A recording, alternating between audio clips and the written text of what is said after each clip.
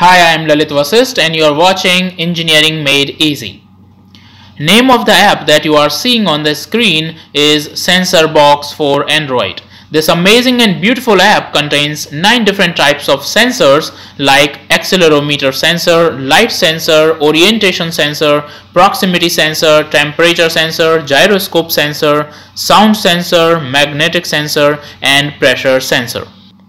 I will demonstrate each sensor one by one so that you can understand how to use this app to know about various useful sensors that are present in your mobile. This app not only tells you what sensors your mobile contains and see them working, but also it can be helpful in testing whether your all mobile sensors working properly or not. But before demonstrating its working, let me tell you how can you download this app from the Play Store. All you need to do is just type Sensor Box for Android in the Play Store and you will find this app. You can also click on the link directly to download the app. Please check the download link in the description of this video. So let's see all these sensors one by one. The first sensor is the accelerometer sensor. I am just clicking on this. You can see this ball is moving as I am moving my mobile phone. This accelerometer sensor is used in various games, mobile games, where we need to move the character or any object by moving our mobile phone. So you can see if I move my mobile to the left side, it will move towards the left, and if I move my mobile towards the right side, then the ball will move towards right. You can also turn on the graph to see the motions graph. And if I'm moving it forward, tilting it in the forward direction, ball is moving in the same direction, and if I'm moving it in another direction vertically, then it is moving downwards. So you can move it in any way. So it is telling me that my mobile contains the accelerometer sensor and it is working properly. You can see all hardware details related to this accelerometer sensor here, like name, vendor, version, power, maximum range, and resolution. So this was the accelerometer sensor. Let's see the next sensor. The next sensor in this app is the light sensor. But as I click on this, you see the message, sorry, your device hardware does not support this sensor. As my mobile does not have this sensor, but this app contains this facility. If your mobile has this sensor, then you can check this light sensor also. The next sensor is the orientation sensor. Let's click on this. This orientation sensor. Here you can see that it tells about the orientation of the mobile. If the mobile phone is placed on a perfectly even level, then this dot will be placed at the center of this circle. And as you can see here, there are two bars, horizontal bar and vertical bar. When this dot, this bubble is at the center of the circle, then its horizontal and vertical dots will be at their respective centers. But if I move the mobile phone in the left side or right side, then this bubble will move towards the left or right side, as you can see. So only the horizontal bubble is moving in the bar. But if I move the mobile phone in the vertical directions, like I tilt it in the forward or reverse directions, then there will be motion in the bubble of the vertical bar. So you can observe this, but on placing it on a perfect even level, then this dot will be in the center of this circle and also at the centers of these two vertical and horizontal bars. So you can also observe the azimuth, pitch and roll of this orientation sensor. Hardware information is also present, like name, vendor, version, power, maximum range and resolution. So let's see now another sensor. Now we will see our next sensor, that is the proximity sensor. Click on this proximity sensor. So what is the purpose of this proximity sensor?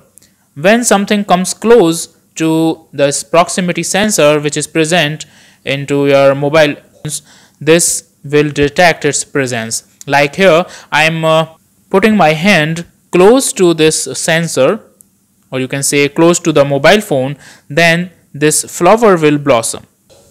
So you can see how it is detecting the presence of my hand and its absence. Okay.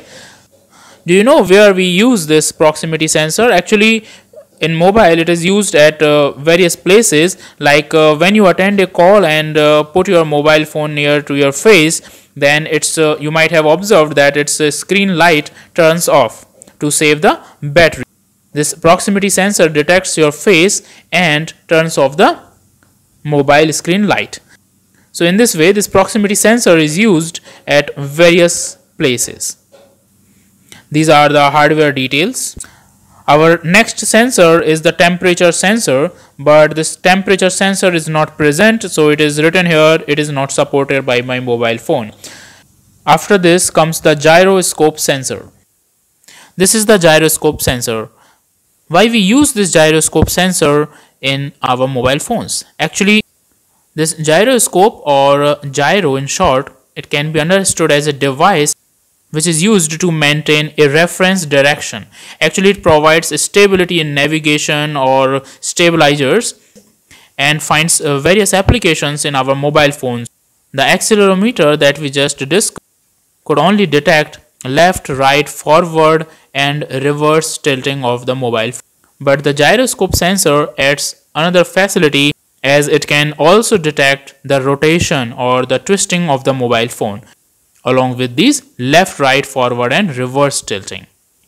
It is used in various places, like to provide stability in navigation and stabilizers in the smartphone, and in various games where we need the movement of the character or the object by the movement of our mobile phone. So this was the gyroscope sensor. You can see X, Y and Z coordinates in radians per second that are displayed on this screen. Here is the hardware information related to the gyroscope sensor. Now we will see the sound sensor. So click on this. So here is the sound sensor, beautiful sound sensor. It is recording and making graph of the strength of my voice as I'm speaking. It is drawing the graph of this in decibels. Okay, you can see on the sound sensor meter the strength of my voice in decibels, and variations in the form of graphs as I'm speaking at low or high volume. So this was all about the sound sensor. Now we will see the magnetic sensor. Here is the magnetic sensor. So why we use magnetic sensors in mobile phones? Actually, the magnetometer or the magnetic sensor, it lets us measure the magnetic field around us by using the magnetic sensor. Nowadays, modern Android mobile phones and iPhones have magnetometer or the magnetic sensors built in. They can be used to measure the magnetic field strength around us. With the help of this magnetic sensor, we can detect metallic objects like objects made of steel or iron around us. So whenever there is any metallic object near us, then the magnetic field level will be increased.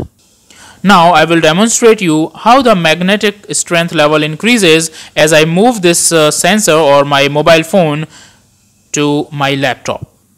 You see that the magnetic strength level is rising at this place. It becomes red.